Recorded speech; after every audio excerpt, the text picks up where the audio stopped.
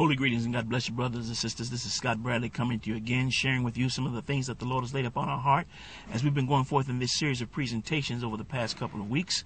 And we certainly hope that you have been blessed. We want to encourage you to check out our website, scottbradleyministries.vpweb. That's V as in Victor, P as in Paul, vpweb.com. And also we'd like to hear your comments. We'd like to know how you've been blessed by these series, these presentations that we've been doing. We've talked on various subjects in times past, and as the Lord continues to drop these in my spirit, I was in prayer this morning, and this particular one that we're getting ready to share with you today came over me concerning healing. And I'm talking about healing in spirit. A lot of times what happens to us is that because we are 2/3 spiritual, I'm getting ready to explain that in a second, we can be afflicted spiritually, and it affects us physically. Would you believe me if I told you that a lot of times our physical affliction is not really the source of the problem? And sometimes we can go seeking healing and deliverance and curation for the affliction that we're suffering, when the reality, the source of it, is much deeper. Now, as I said before, we consist of 2/3 spiritual. And I'm going to break that down in a second. We consist of 1/3 physical, body, 2/3 spiritual, soul, and spirit. I've talked about this in presentations past, and I want to go over it again because I want us to get a full understanding as to our character and our content, how the Lord has so designed us. Again, the body, the physical body, is only designed for time. Oftentimes we make provisions for the body. We make provisions for this life. We make provisions, and there's certainly nothing wrong with that. But sometimes we overemphasize the physical. We maintain the physical in good top condition, which is a good thing because, of course, the better shape you're in, the longer you're going to live, and the better you're going to enjoy a healthy lifestyle. But I want to reiterate that even though we do all of these things, the body is only designed for time. Time brings about a change, and there's nothing you can do about it. It's inevitable, and sooner or later the body's going to die. I don't care how well you keep in shape, how well you eat right. And again, all of these things are good things, but all it simply does is prolong the inevitable. But we are 2/3 spiritual. We are more spiritual in our content than we are physical. We consist of the soul and the spirit. What is the difference between the soul and the spirit? Even though they're both spiritual, there is a difference. The difference is this: the soul, of course, is the conscious state of you. You are your soul, your awareness, your consciousness. The words of the enlightener Rene Descartes, who said, "I think, therefore I am," was right on in description of the soul.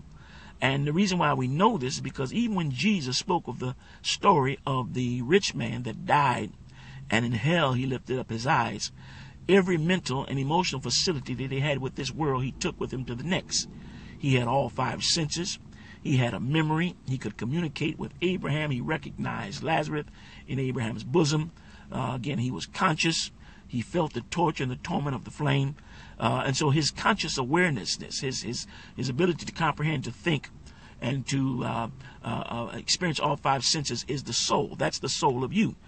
Would you believe me if I told you, brothers and sisters, that when we step into the other side and we leave time into eternity, all of the emotional and mental facilities that we have in this world, we will take with us to the next.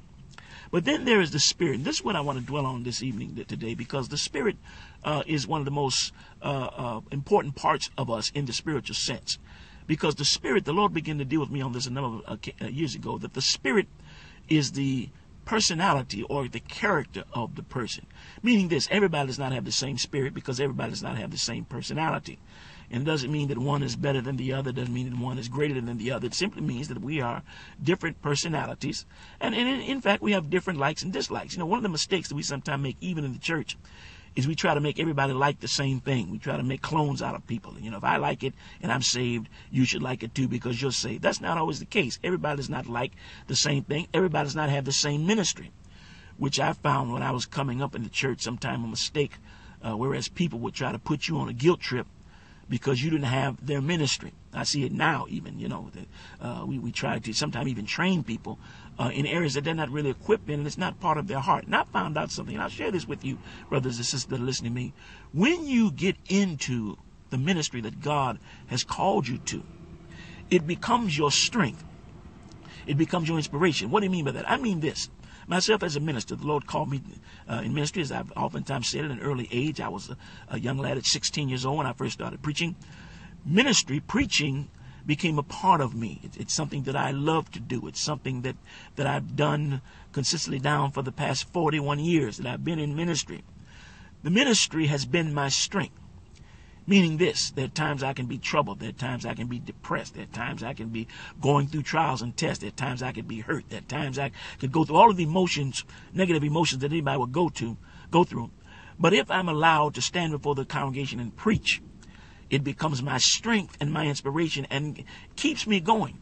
In many cases, it's not always a matter of the money. I may not get nothing. There are plenty of times I preached and didn't get anything for my preaching. For example, doing these telecasts, these presentations. But they become my strength. I become very much inspired. I become very much delivered when I deliver myself to you, sharing this word of God.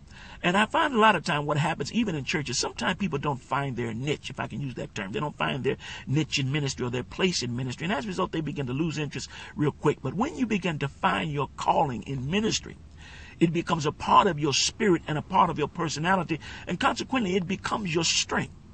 Some people will do things that other people can't do. And sometimes you look at people and wonder, why do they do that? How do they do that? I would never do that if I were them. Well, of course not, because it's not your ministry. And you can't really understand why people do what they do, even though in many cases there's no rewards, there's no accolades, at least none that we see. Nobody pats them on the back. They don't get their name called. They're not making a lot of money, but they continue to do it faithfully and consistently because it is a part of their personality. It's embedded in their spirit, and it becomes their strength. And I would encourage you to find your ministry. Where do you belong in ministry? It reminds me of the story of the late Mother Teresa, who had a tremendous ministry where she ministered to sick people. She ministered to people that were in slums. She was in Calcutta, India, one of the poorest places in the entire earth. And a millionaire, according to the story, had heard about the tremendous humanitarian work that she had done and wanted to sponsor her. And so he went and visited her there in Calcutta, India, and they said that as he followed her around and began to watch some of the things she did, like changing bedpans and dressing these hideous sores, and he said the stench was so bad, the smell was so bad, until he just got sick watching what she did and being in that environment. He got so sick, and he said to her, he said, I would not do what you do for $1 million. And according to the story, her response was, I wouldn't do it for $1 million either. In other words, I don't do it for the money. I don't do it for the accolades or who would call my name. I do it because it's in me. It's a part of me. It's in my spirit. And brothers and sisters, this is what happens when God fills us with the Holy Spirit. Spirit connects with spirit. And so what God does, he puts his spirit in our spirit. And you know what? Anything that is in our spirit affects our personality. That's why even when it comes to healing, sometimes what people really need, going back to my original point, a lot of times people don't really need a cure. They don't need a medication. They need a healing in their spirit, because sometimes we can go through things in our life that afflict our spirit and as a result afflict our personality. That's why sometimes people have a bitter personality or an angry personality or timid personality, because something has happened in their life that has affected their spirit. And when God delivers a man, when God delivers a woman, what he simply does is go into the spirit and purge us in spirit, which is why every now and then all of us need God to deliver us, because we can carry things. We can carry hurts. Sometimes those hurts and that heartbreak goes all the way back to experiences of childhood, goes all the way back to when we were young, things that we've never gotten over because they're embedded in our spirit. And as a result, in the long run, it affects our personality, and in many cases can affect even how far we go in life. But God wants to deliver us in spirit. And so that's what deliverance is. And so I want to encourage you to seek God to heal you in spirit. Lord, heal my spirit. Heal my mind so I can think right. Heal the hurt and the pain and the things that I've covered, because it affects my personality and it affects my motivation. That's why some people have a jubilant spirit. And that's what joy does. The Bible said the joy of the Lord is our strength, because joy is a part of a spiritual connection. When our joy comes alive, it automatically stimulates courage. It automatically stimulates faith. When your joy is full, you don't have to pray for more faith and more courage and more love. Automatically stimulated, because joy gets in your spirit. That's why the Bible says the joy of the Lord is our strength. God bless you, brothers and sisters. We're going to cut off here. We may pick this up a little bit later, but I want to encourage you to continue to watch us. We've got some more interesting things that we're going to be dealing with in the very near future. The Lord just dropped this in my spirit this morning. We still want to deal on the subject of the Bible. Where did the Bible come from? How did we get the Bible? We're going to be talking about that in the very near future, but we want you to continue to pray for us. Please leave your comments. Let me know how you're being blessed by these presentations, if in fact you're being blessed at all. Again, go to our website and see our itinerary, where we're going to be preaching various parts of the country this month of August. We're going to be in various parts of the country.